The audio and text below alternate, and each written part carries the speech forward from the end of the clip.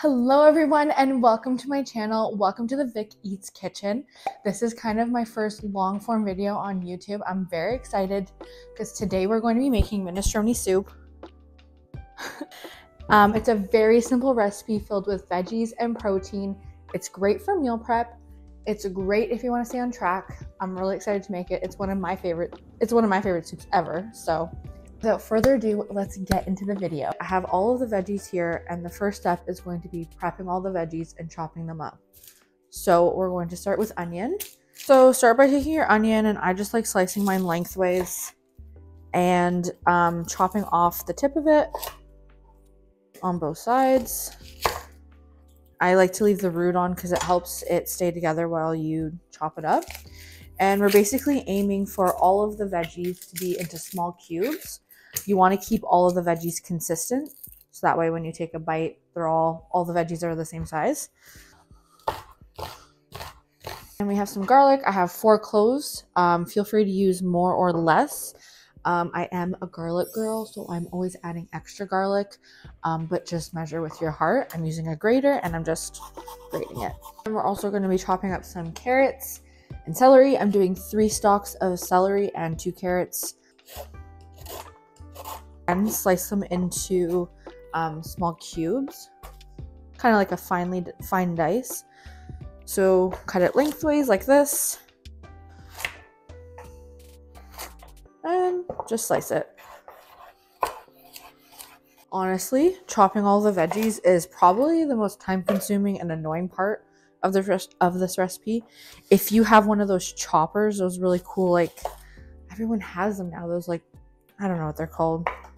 That would be super convenient. I do not. Kind of want to get one. I saw it on Amazon. It would make this probably a lot faster and easier, but I don't know. We have to chop are some green beans. I'm going to slice off each side, and then I'm going to cut them into about 1 inch, half an inch pieces. That again is kind of the same size as the rest of the vegetables, so just take each side off like that and chop it up maybe into like, okay, maybe that's smaller than an inch, but kind of like that. I gotta be honest with you, I think cutting green beans is probably the most tedious task. I literally rather cut any other vegetable.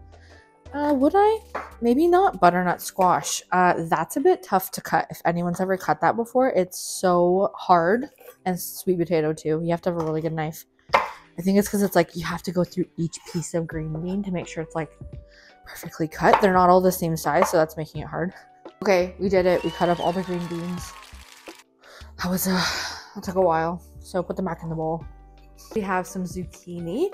One thing I will mention about this recipe, and it will also be noted in the blog post, you can use whatever kind of veggies that you like or have on hand. I always say that all the time because hold on, I'm gonna rinse these. Okay, so now we have all of our veggies cut up. So we have our onions and garlic, our celery and carrots, zucchini and green beans, and I just want to like point out a few other ingredients that we're going to be using. We have spinach as well, olive oil for sauteing, obviously, and we have beans. There's nothing wrong with these beans. I just overcooked them. They are white cannellini beans. Again, I just overcooked them, so they're a little mushy, but they're fine. I just cooked them. I just wanted to note because I know people probably ask, are they rotten? No, they're not. And then red kidney beans and a can of diced tomatoes, some broth, and spices, and some elbow macaroni. So those are all the ingredients you need to make this soup. So let's get to actually creating the soup. Let's get started by turning the heat on, adding some olive oil to the pot. You can use any other oil, avocado, whatever you like. Add in your diced onion. Okay, that for just a minute. Okay, add in your minced garlic. And by the way, I have this on about medium-high heat. Just depends on your stove. Mine runs a little bit hotter, so I have it on medium heat. And now the onions and garlic are super fragrant, and I can see that they're starting to become translucent. So I'm actually going to be adding my carrots and my celery.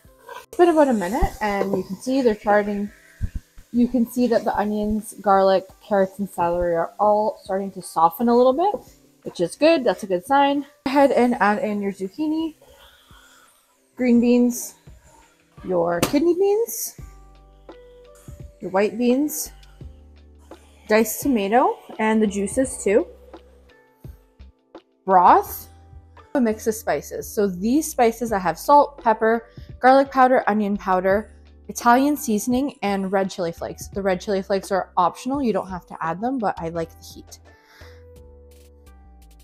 And I think I'm going to add a little bit more broth. Now just bring this to a light simmer. So I'm putting the heat on about medium high. I'm going to give this a stir. Pop the lid on and let it simmer. The soup has been simmering for about 20 minutes. The veggies are nice and soft. They've cooked down. Everything's thickened a little bit. So at this point, after 20 minutes, you want to add your elbow macaroni.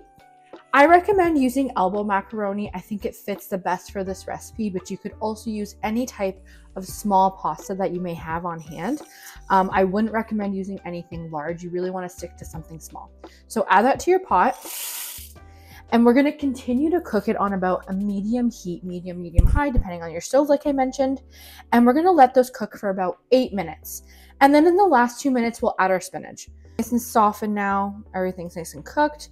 And the last part is just adding the last ingredient, which is spinach. 2 cups of spinach. You can chop it. It's baby spinach, so I'm just leaving it as is. Add that to the pot and let it wilt for 1 to 2 minutes. And our soup is ready.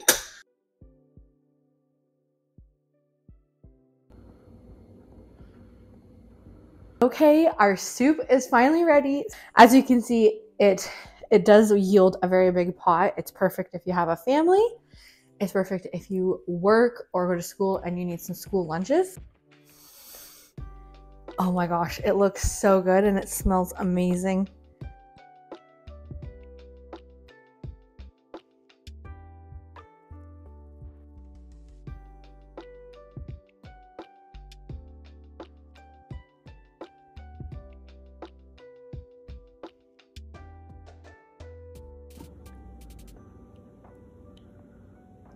All right, everyone, and that is how you make minestrone soup filled with veggies, tons of protein from the beans.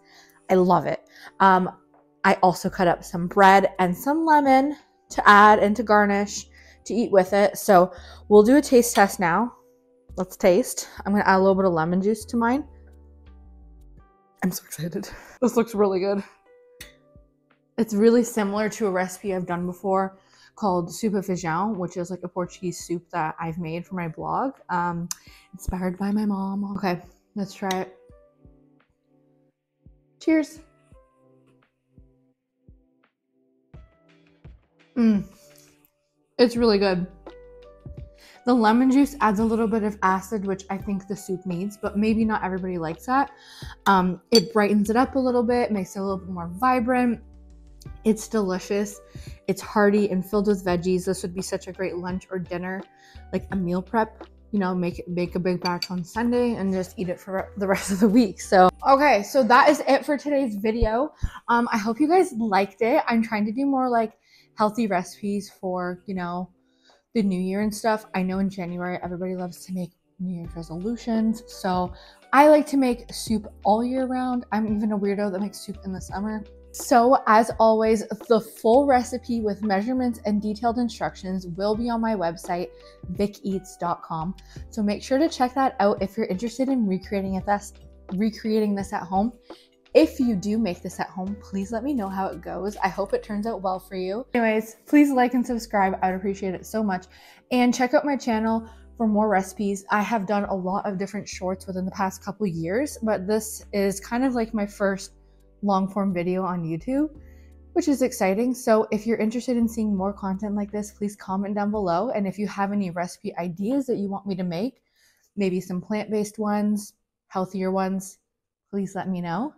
Thank you so much for watching.